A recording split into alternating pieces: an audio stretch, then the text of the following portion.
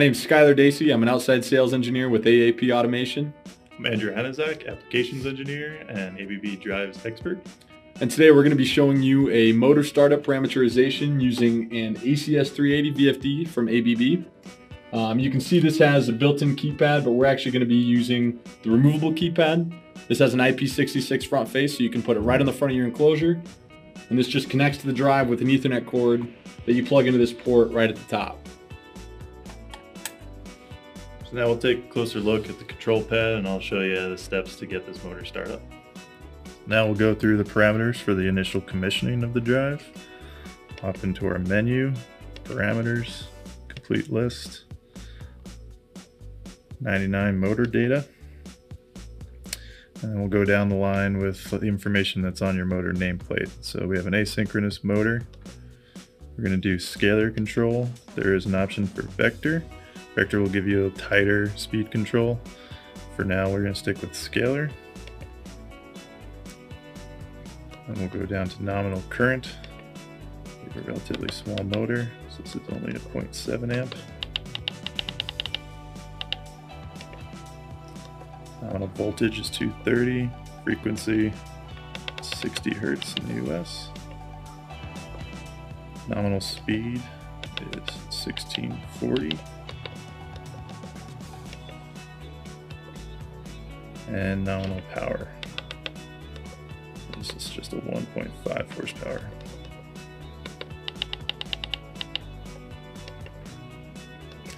That's all you need to get going, and then we can go down to our ID run. We're going to do a normal. It's important that your motor is not coupled and it will spin, so you need to be sure that it's a safe area for you to begin. We'll even get a warning that an ID run is about to begin. We hit start, and it'll take a few minutes to complete. In our example today, we selected scalar motor control. This is the easiest to set up and is typically used for constant load applications such as pumps, compressors, or running at a constant speed. The other option was vector. It's a little bit more complicated, but it is the best for starting high-end torque and for maintaining a tighter speed tolerance. So best applications would be for conveyors, overhead cranes, and dynamic speed applications. The ID run is complete, so we want to check to make sure everything's working properly. First thing we notice is that the control panel is in remote mode. We want it to be in local, so we go down to this local/remote button. Now it's ready to get the command from the keypad, and in the upper right corner is your speed reference. So right now we'll put that up to a couple hertz, and then we can hit start. And then you'll be able to adjust your speed on the fly from there. Crank it up.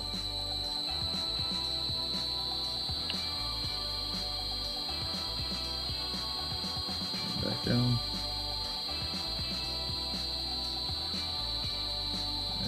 Stop. So all you need to do is go to parameter set 99, input the motor data based on the motor nameplate information, do an ID run, and you're all set. Stay tuned for more videos. If you have any questions or comments, please email us info@aapautomation.com. Thanks.